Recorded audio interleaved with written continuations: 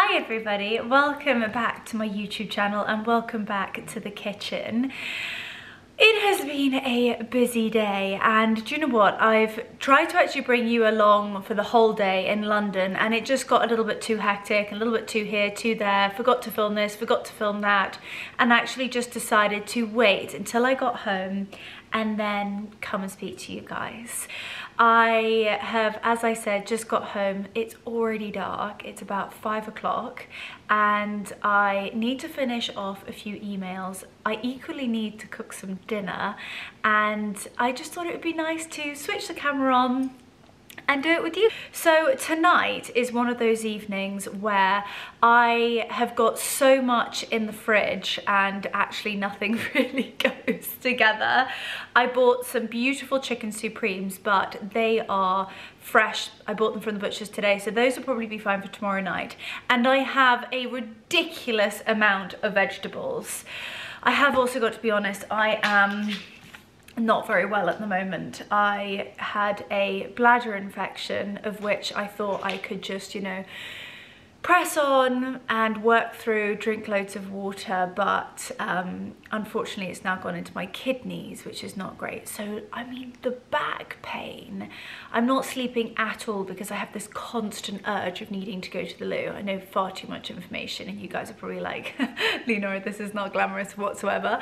But yes, I finally got some medication and do you know what, this evening I just fancy something that's homey, hearty, nutritional, but also carby, and that's just going to satisfy exactly the cravings that I have. So I have an abundance of vegetables and we are going to cook the most delicious, the most almighty vegetarian pasta. It's going to be gluten-free. I've got some incredible pastas that I almost collect. It's almost like a bit of an obsession. I don't eat it that often, but when I do, it's really gorgeous to go to the cupboard and just see all of these spectacular, beautiful Italian and special pastas in the cupboard.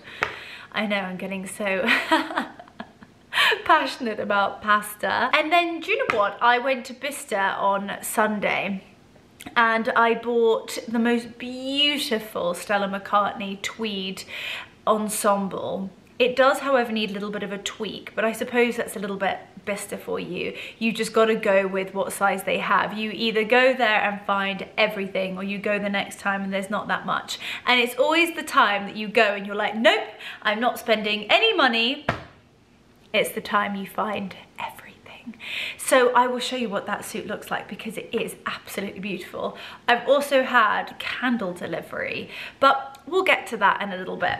When it comes to making the most delicious base of a pasta, it's all about the spices, onions and garlic and really allowing it to stew in and the flavors of the spices coming out and blending in to the onions. So let's get started because the longer you leave it simmering, the more flavorsome and delicious the pasta will be. As you guys know, I adore garlic. I hope you guys can see what I'm doing. I'm literally just slicing the garlic into little bits and then we will prepare the onions and the shallots. Do you know what, the last time I did a cook along with me, I had so many questions about the recipes and where I got them from, my passion, how I started cooking. And do you know what? My mum is the most exceptional cook. She doesn't cook that often because she has help.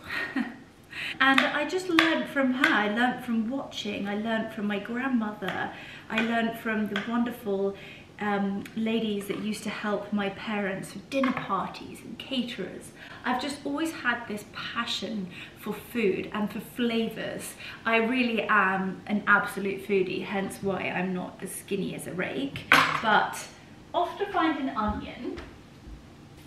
Found an onion and we're now just going to dice that up along with the shallots.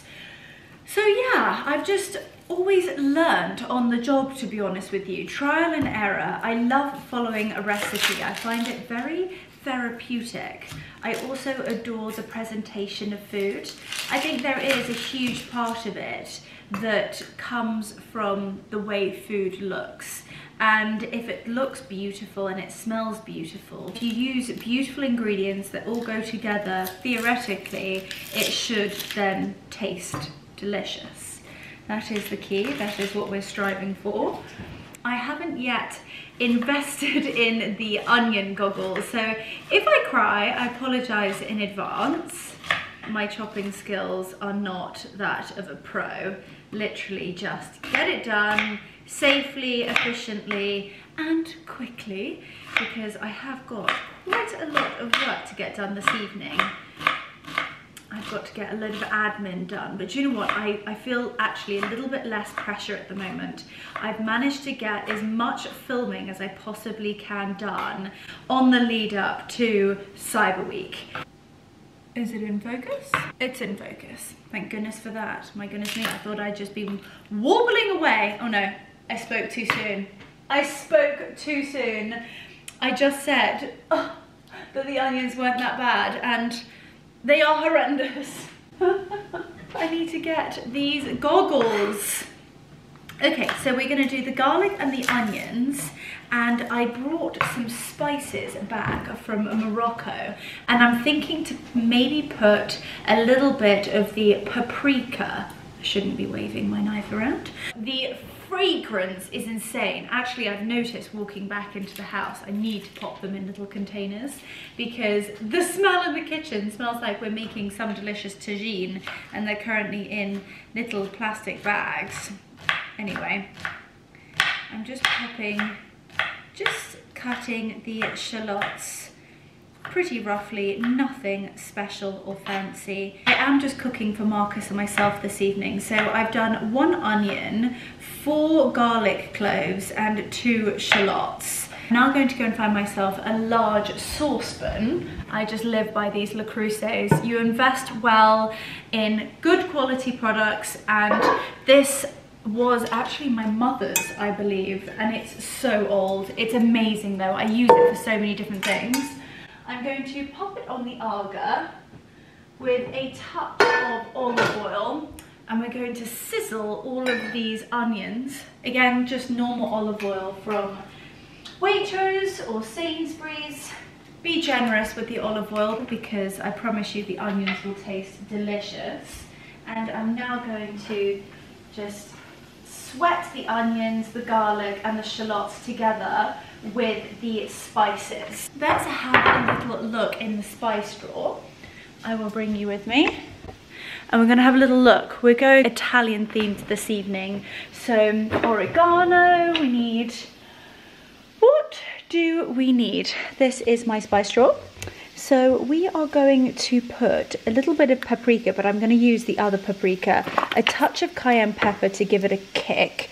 We need oregano, which doesn't seem to be in here. I've got some lovely Italian seasoning. And then what else can we put in here? Oh, oregano. Fantastic. So those are all the spices that I'm going to be putting in there, and I'm also going to add a dash of chili oil. It will just create a little bit more of a kick, but it won't be too fiery at the beginning. It will be a little bit more of an aftertaste, and that's because you are cooking into the onions. So essentially when you eat something straight away and you're like, oh my gosh, that's hot or spicy, and it's burning your taste buds, I hate that. Also, Marcus does no spice at all. So when he first eats something, initially it can't be spicy, but then it has a little bit of a kick afterwards. That's when it's the best. I could put a couple of these bad boys in. It's really important not to let your onions burn. Oh, I've left a little bit of the onion skin in there. Lovely. Rather crispy. So really sweat them down. Make sure all the olive oil is coating those shallots, garlic and onions. And now we can add in the Italian seasoning. So I'm going to give a little bit of sprinkling of the Schwartz Italian seasoning. We're going to pop a little bit of oregano in. I just literally eyeball this. And then I'm going to add a touch of cayenne pepper, literally a sprinkle, because this little bad boy is rather fiery. And then I'm going to get my Moroccan spices and add a touch of paprika. Now this stuff is absolutely amazing. It's so fragrant. And look at the colour. I don't believe we need too much. That should be enough. Oh golly, this is when the brag breaks and it all goes in. Nope. Now I'm going to add a touch more olive oil just to bind it all together. And this is when the flavours mix together and taste sensational. Now it's so important to allow your seasoning to cook. So I've just added a touch more olive oil and I'm now just letting those spices really combine together and almost marinate the onions. Gosh, it smells heavenly already. I've just taken those off of the heat because I don't want them to burn, and I'm now just preparing the aubergines. I like my aubergines rather chunky, so I have cut them like so. Hopefully you can see that. And then we're going to add red and yellow peppers. These peppers, I think they're called Ragu peppers, I'm not sure, the long skinny ones. Touch of courgette, some tomatoes, some cherry tomatoes, and then we'll do a last sweep of the fridge to see if there are any pesky little vegetables hiding at the back. But I'm just going to pop these to one side for the moment and then just prepare the other vegetables.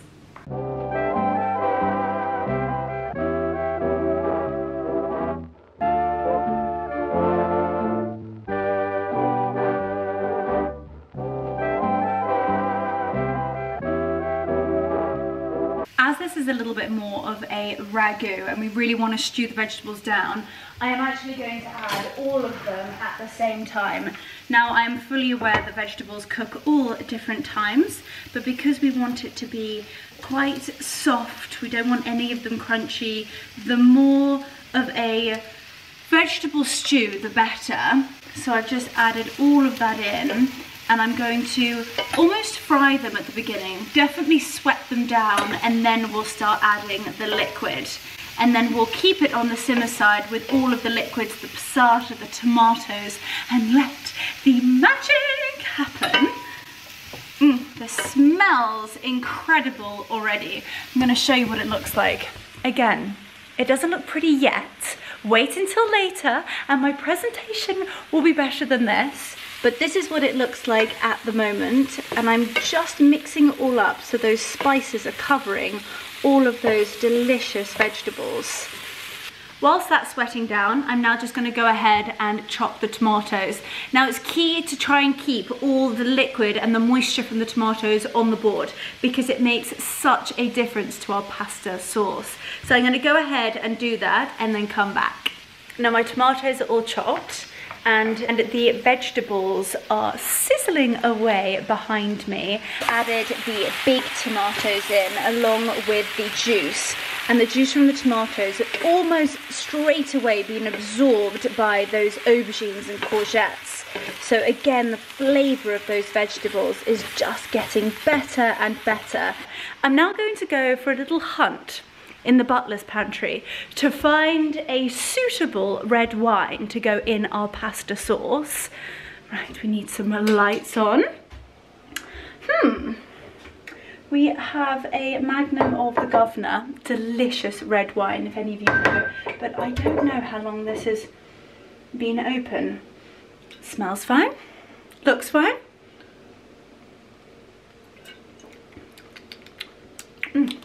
Tastes fine. Right, let's go and pop a little bit of the Governor in the pasta sauce, and it really makes such a difference. I just popped the red wine in, and this is not an alcoholic pasta dish, let me just say that for one. The red wine is really just to add flavour, and at this point we have added it and it's almost boiling. We're gonna let it boil, and that actually burns off the alcohol, just leaving that delicious red wine flavour behind.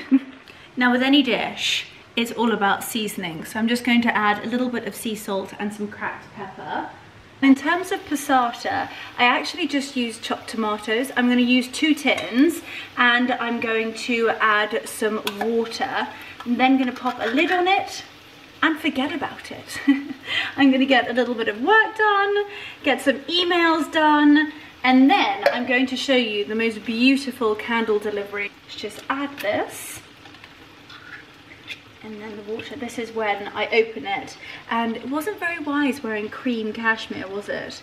I can see this being splat all up my cashmere. Or alternatively, when I'm trying to eat it, I'm going to be very naughty. I'm going to sit on the sofa watching The Crown whilst eating my pasta this evening. We're having a very chilled one.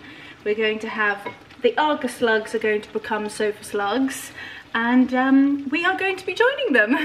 This is what it should start to look like. So it's now starting to resemble a pasta sauce, and once we add a touch more water, add a lid and let it simmer for probably another hour, it will be absolutely delicious.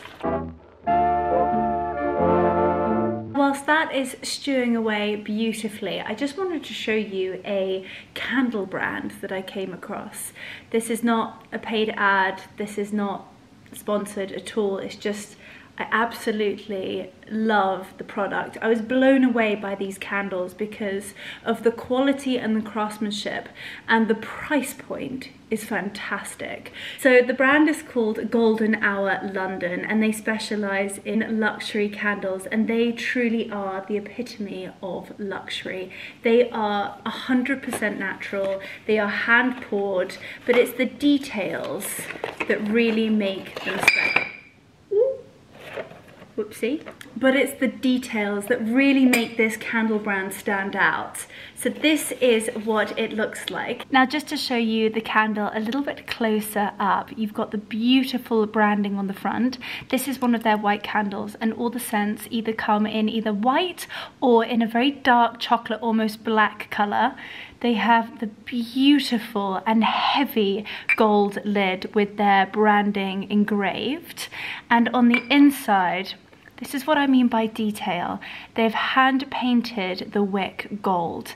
And on the inside it says, Golden Hour England. Light is one of the most powerful symbols for hope, positivity and inclusivity. We have hand blended each candle to bring you the quintessential elements of our English heritage. Let our creations transport you, and they do just that. They are a fantastic price point for such a luxurious product. Amazing for gifting. I do believe they're taking part in Black Fridays, but let me just check that one out, and if they are, I will pop it in the description box below. I've also been sent the Private Members Club candle. Sounds very bougie. What does this one? This has honey and tobacco. Gosh, I'm looking forward to smelling that. And then this one is the British Racing Green. And the scent is black lily and sandalwood. Gosh, they're just such beautiful products. They also come with matches, little matches and long matches to ensure that you don't burn yourself. And they're also just so elegant to have around the house. I will leave all the details and the website link in the description box below. So definitely go and have a little look at the website, scan about. If you're in the market for candles, then I highly, highly recommend. How could I forget? It is 6 o'clock. And these little boys, who wants some food? You want some dinner? Who wants dinner? Who wants a little bit of dinner? Oh, the stretchies. Come on then. Starving people. Starving people. Come on then. Come on then. Let's go. Dinner time. Pooty, pooty, pooty, pooty. Oh my goodness me, I literally look utterly ridiculous. I'm just making the dogs dinner, of course, and I'm just running a little bit of hot water because in the evening they like to have a little bit of what I call puppy porridge. So they have their biscuits in their bowl, their kibble, and we feed them a brand called the Sausage Dog Sanctuary. So it is 100% natural ingredients. There are no extras added in, which I think is so important. If I could, I would definitely feed my dogs a raw diet, but that does come with other complications, and I have one dog that can't have it, and it was a whole fiasco. So we have finally found a food that they all love and that is so good for them. If I keep talking, they're going to be going crazy. So let's give these little munchkins their dinner. Right, Raffi, you're first. Raffi, good boy. Lancelot, Lancelot, good boy. Odie, Odie, a little puppy porridge, good boy. And Wiggy, you're such a good little chap. And that's yours, baby boy. Bon appetit. Bon appetit. Oh, it's delicious. A little bit of puppy porridge. Now he has to have this bowl because he woofs it down and then is sick, and then obviously re-eats his sick, which is just so vile. And he's a rather porky person, Mummy. We are working on it, and he is on a diet and on an exercise regime. But he's a little bit like me. He was not born to be skinny. Now the dogs are fed and dinner is almost ready. I'm going to quickly get some emails done, and then I will come back and we will put the whole thing together. I am back and we are cooking the pasta. Now, as I was saying earlier, I travel the world and I pick up pastas everywhere, and I take great pleasure because when I cook pasta, I want it to be exceptional. As I've said, I don't eat pasta that often, but when I do, I want it to be delicious. Now this is Giuseppe Coco pasta. They are the large shells, and I think it's going to go perfectly with my vegetable ragu. The water is boiling over here. I've got my sous chefs and August slugs down here, and we're just going to add it to the boiling water for 12 minutes. Now, I just taste test this and just make sure that it is slightly al dente. That's how we like it anyway. And then we will put it all together and make it look beautiful. Just adding a little bit of salt into the pasta. Marcus is on the Parmesan grating duty. He's doing a fantastic job. This is just normal Parmesan you get from the supermarket.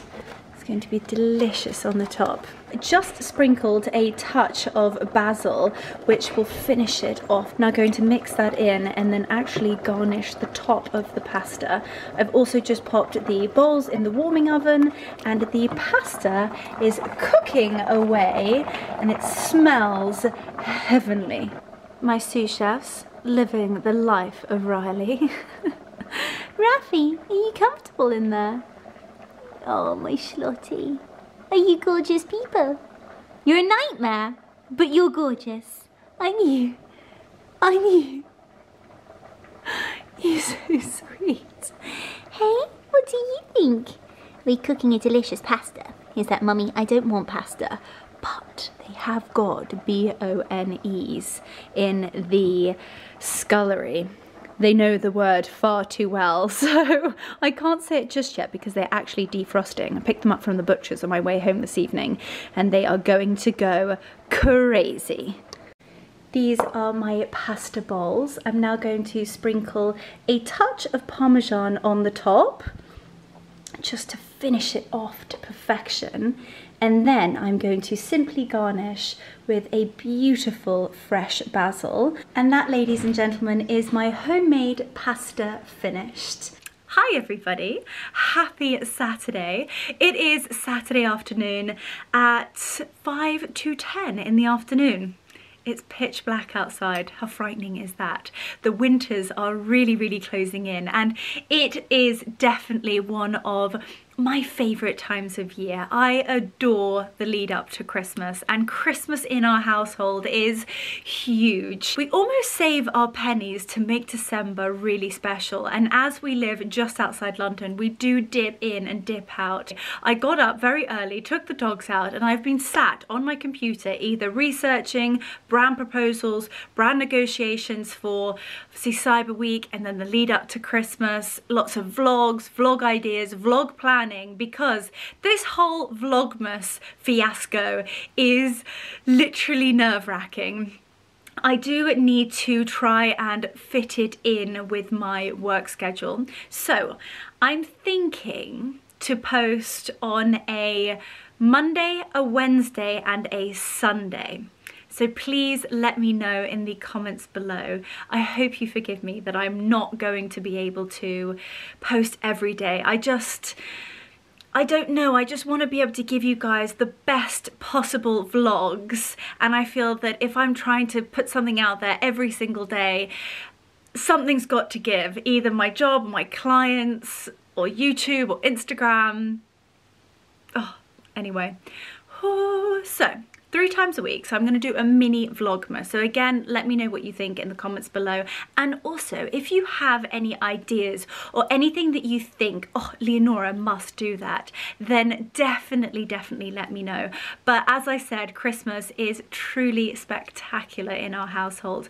Everything from tea at Claridge's to dinner or lunch at the Ritz. We go to the opera, we go to the theatre, ballet. We really do save our pennies and go big in December. Our Christmas install is huge. We go to the Covent Garden flower market and buy all the stuff. My mother and I do the majority of it ourselves, and then one of my very good friends, who is an extremely talented florist, comes and just puts their professional touch on it. So as I said, I am so looking forward to sharing so much with you.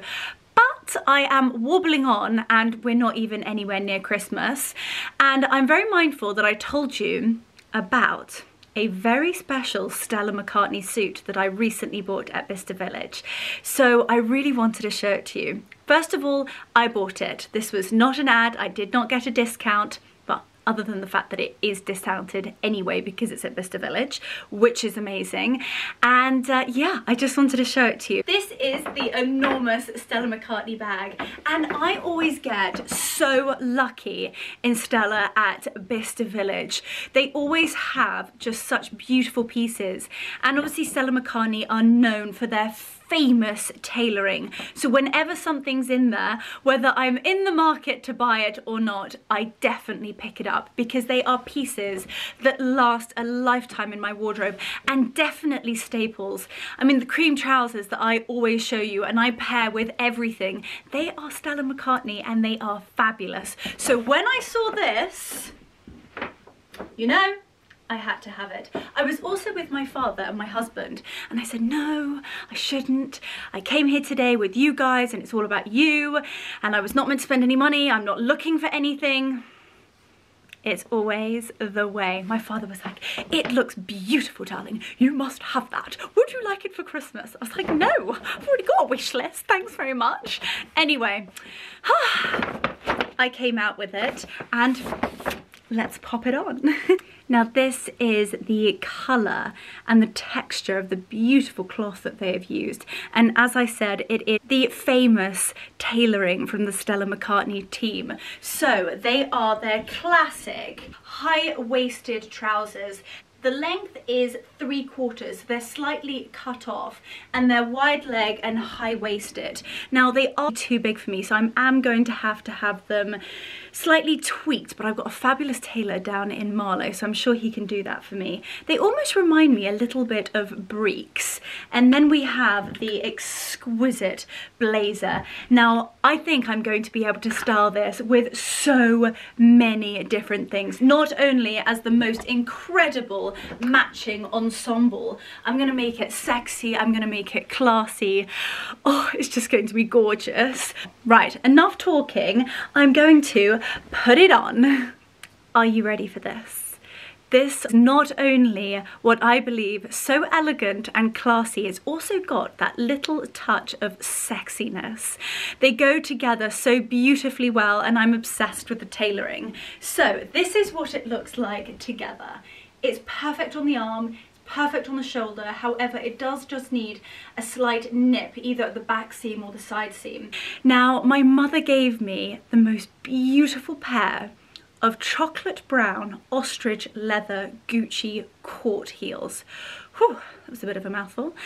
About 5 years ago, and I thought, oh God, they're a bit OTT. So I popped them at the back of my wardrobe, and I saw them about 3 months ago and was like, oh, They are spectacular. It's funny how things come back into fashion. And again, it's always when I say invest wisely in classic pieces and they never ever go out of fashion. So I've had them tarted up slightly, repolished, new little doodahs on the heels. Heel studs?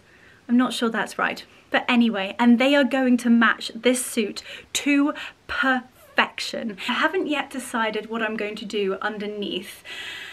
I'm either going to pop on maybe just a bustier or possibly a rather sexy chocolate La Perla bra. I'm not one to show my bra. I'd rather go without and make sure that there is no possible chance of any slippage or even any side view. We don't do that. So either nothing and make sure that there is going to be no chance of slippage, or possibly a bustier or a chocolate bra. I'm not sure. Do I rock it and go sexy without or pop something underneath? Let me know what you guys think, but let's put these shoes on. Now these are the vintage Gucci court heels. Are they not just spectacular? She also has the matching bag in their attic, so I've got to go for a little rummage to find it. So let's pop them on. So the perfect heel height. They're not too high. I would say they're about 100 millimeters, not the sort of 120 going to break your ankle. So they're definitely wearing all day. I think this outfit is perfect for so many different things. It makes me feel so confident, powerful, yet sexy. I could walk into any room wearing this outfit. I definitely think Stella McCartney as a whole, I feel like that is their entire brand ethos. They create such beautiful garments that make you feel just amazing. I love the brand so much. As I said, this is not sponsored, it's not paid, I don't earn commission. I bought this with my own money with no discount other than it was at Bicester Village, so obviously it's an outlet and it is amazing. So if you haven't been to Bicester Village, I would highly recommend it. But I hope you guys would agree with me that this outfit is killer. Now I've got the most beautiful jacket from Piazza Castello that I think would look stunning just over the shoulder, and then I would finish off with the matching bag. However, I don't have that here, so I'm gonna have a little rummage in my bag wardrobe and see what we have that will go with this spectacular ensemble. And this is how I would style the Stella McCartney suit, with my mother's vintage Gucci shoes, my classic Chanel mini flat bag, and just by draping a cashmere coat over the shoulders, it has just elevated this look to perfection. Now this is my favorite Piazza Castello piece. I do believe they are taking part in Black Friday, and I also have a personal discount code which I can share with you guys. I am the face of the brand, so although this isn't sponsored, obviously I do work with them and I do get discounts and privileges, so I will leave everything down below. And I promise you, if you invest in a piece like this, you will have it forever. You will gift it down to generations to come, and it will elevate every single look and make everything look as luxurious as possible. It's such a shame I have nowhere to go in this outfit. However, I do have an event in mind. It's a very special one for me. It's been in the pipeline for months and I cannot wait to share it with you. Obviously it's Christmas coming up, and I do think it's going to be my most special event I've ever done. So as I said, I just can't wait to take you along with me. So we've done a cook along vegetarian style, we've fed the dogs, a serious candle unboxing, and a spectacular Stella McCartney styling session. So that brings this vlog to an end. I truly hope you guys have enjoyed watching. If you have, please hit the like and subscribe. It just lets me know that you're enjoying my content and gives me the confidence to just keep creating more. So as always, sending you so much love and thank you for watching.